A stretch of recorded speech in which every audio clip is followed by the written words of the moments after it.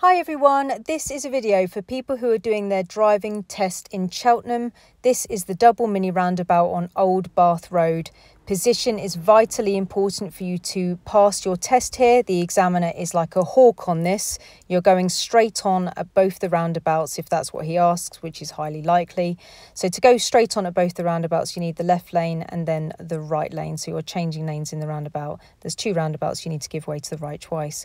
I'm approaching in the left lane because the other lane is for turning right. The Tesla has chosen the wrong lane to go straight on. I'm being very careful, checking the right I can go, and then I move, watch me move over to the other lane immediately. That will have a mirror check but no signal, and then I'm in this lane to go straight on at the next one as well. I mustn't signal to do that lane change there because it will just look like I've decided to turn right. I need to go round the paint of the disc at the next roundabout. If I don't do that, again, I'm afraid failable on your test. I've had multiple people fail for this over the years. You must change lanes like that at the beginning straight away, otherwise people will try and overtake you on the roundabout. So make sure your movement to the right is relatively abrupt but safe with the mirrors, and make sure at the second roundabout you go round the paint. Vitally important, otherwise you can fail for going over the paint when you clearly didn't need to. All right guys, I really hope that helps. Remember to go round the disc of the paint unless you are absolutely forced to,